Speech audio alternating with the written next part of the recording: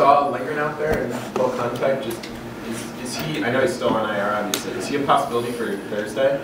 Nothing's changed on his status. So great to have him out there today and competing, but it was just a pregame skate as well. Yeah.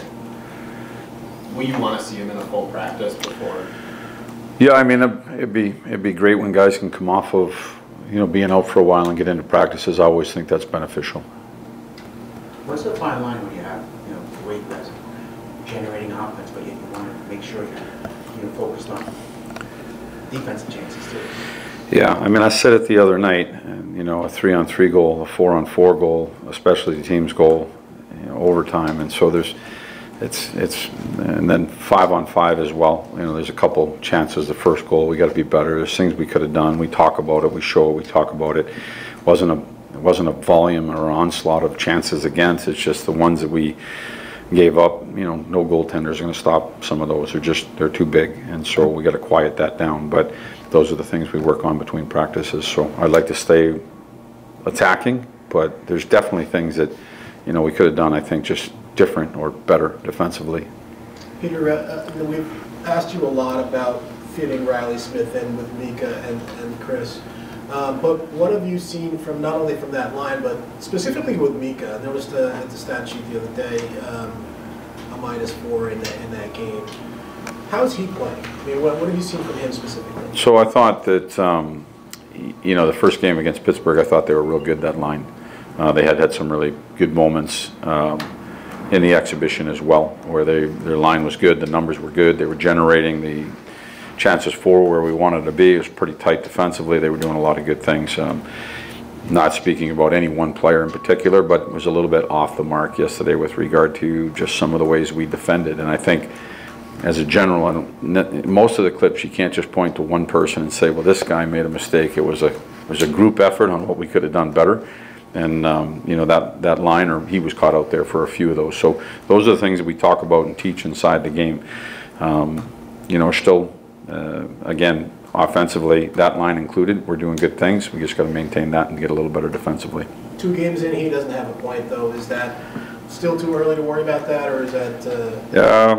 I'm sure. Mika wants to create. I do think his line is creating. And so I think it's a matter of time before it finds a score sheet or he finds a score sheet. Peter, in regards to Capo, to talk about one player, what have you seen since the start of camp from him, and maybe even a bigger picture? Like, what does he have to prove? Well, I think he's looking for, last year, was a lot. I mean, he said it, I said it, both said it. I think there's more there, and so every day is an opportunity to prove that. I do feel like his line is playing well and in a position to make a difference in the games now. He looked good at training camp, his line, and he looked good right now. I feel really good about sending them out on the ice and thinking that there's a chance that we can create and be successful offensively as well as defensively. So I definitely think that when you don't have the year that you want and you come back the next year, anybody, I think there's an opportunity to fix that and come back and, as you said, prove that you can do more than that. And from his eyes or from mine, it doesn't matter. I feel like a new year is a new opportunity. In regards to that line, though, I mean, obviously you trust it, you like it. What do you see from those three together? Like, why do you think they work well together? If you look at some of the shifts, if you look at the shift where they scored a goal, I mean, they just outright outworked the opposition. They're big and they're strong and they're talented. They move the puck. They move for each other. They possess the puck for a long time and eventually wore them down. And it's not just that one shift. There's been multiple shifts where we feel like that line has done that. So I think just continuing to try and implement themselves with their speed, with their size, with their skill, their physicality, I feel like it can be a real dangerous line. Sticking with that line, do you feel like you're still getting to know Filipino as a player just because of how much time he missed last season? And does that at all influence how you approach him as a coach or coach him as a player at this point? No, it's probably just, back to where we were last year. There just wasn't a lot of time, and so it's, as I came in new to the organization, it's probably the same mindset of getting to know him, both on the ice and off the ice. But more so than other players. It's not like I don't know anything, because that wouldn't be true. I went through a training camp, there was games, there was a playoff run.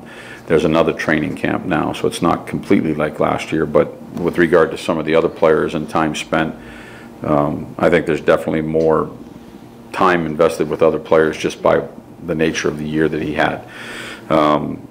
What I've seen, I've liked. I mean, he's been really good with the puck, fast through the neutral zone, attacking, dangerous to make plays, dangerous with his shot, and a part of the line that you're just talking about. And so there's been a lot of promising things. Anything stick out from last year to this year with Detroit? Been a difference? I mean, they're skilled. They probably added a little bit to that. Some young players that are a year older, even some veteran players with a lot of skill. You know, we're gonna have to be sharp defensively. It's another good test for us, just to try and calm things down and quiet things down with regard to defense.